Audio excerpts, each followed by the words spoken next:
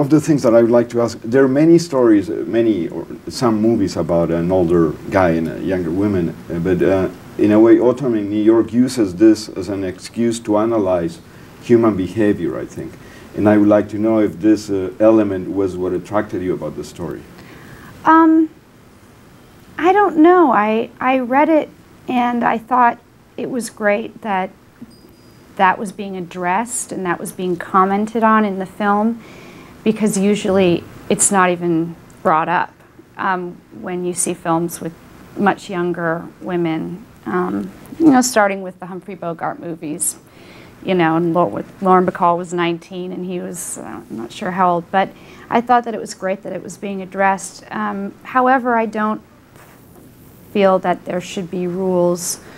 I don't think we can really control who we fall in love with. I think it just happens, and I'm not opposed to it, a relationship like that. I just think as long as it's reciprocal and consensual and the love is on both sides, then it's really okay. So I looked at it more as just a love story about a girl who's got, you know, a year left of her life and what she wants to do with it, and this guy who comes along who has no idea how to be in love, and she kind of takes that as a challenge and sort of, you know, they fall in love.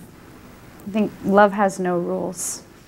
In a way, we all take time for granted, and I would like to know if becoming Charlotte or playing Charlotte made you aware of time in a different level. Yeah, it did. It's a really good question, because that's exactly what I really, I think that's, in a way, that's why I did the movie, because I find with what I do, I have this amazing job and I travel all over the world and I film in incredible cities, some of them like terrible and horrible, and some beautiful countries, and when you work, and I've been working since I was 12 years old, you just go to work and you do the job, and sometimes you do forget to look around and see the incredible place you are at, or that old phrase of stop and smell the flowers, or enjoy the moment, or when you take a sip of tea and, you know, taste the tea and feel how it goes down your throat, and that the beauty and like the tiny little details. And I think if you or I found out that we only had a certain amount of time left to live, we would want to experience everything, everything physical, everything is, we would want to make everything as tangible as possible. How is it for you working with Richard Gere, who is an icon? He's been around for many years, and he's an icon of American movies. And yeah, how was your experience? I had a great experience with him. We were really, from the minute that I met him, we got along great, and I have a lot of respect for him. He's really kind and very generous, and he has great ideas.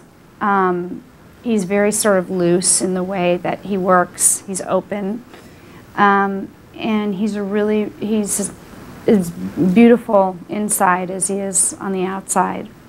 I'd like to know if you can tell us a little about the Charlotte's wardrobe. I understand you brought your own clothing. Yeah, I wore actually.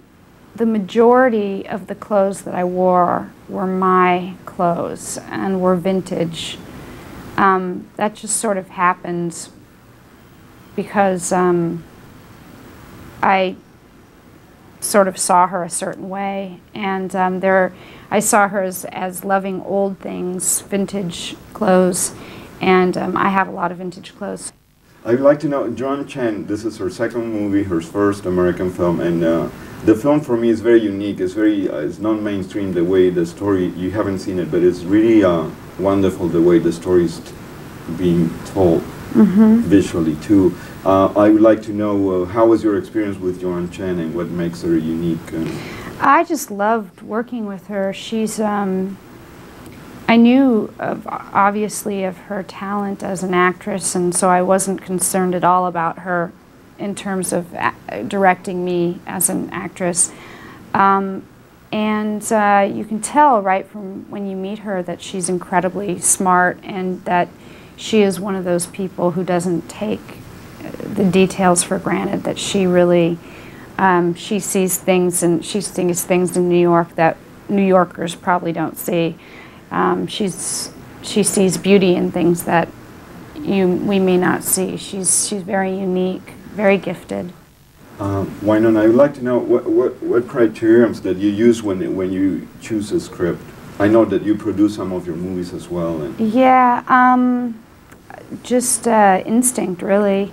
If I feel compelled, if I feel like it's something that I must do, then I do it. If it's very simple, actually. People think it's a whole process, but it's either reading something and going, or reading something and going, I have to do this. How difficult is it to be a part of popular culture? I don't know how popular I am in popular culture. I don't live a life that puts me there. I live a pretty simple life. I don't live in Hollywood, and I don't run in those circles.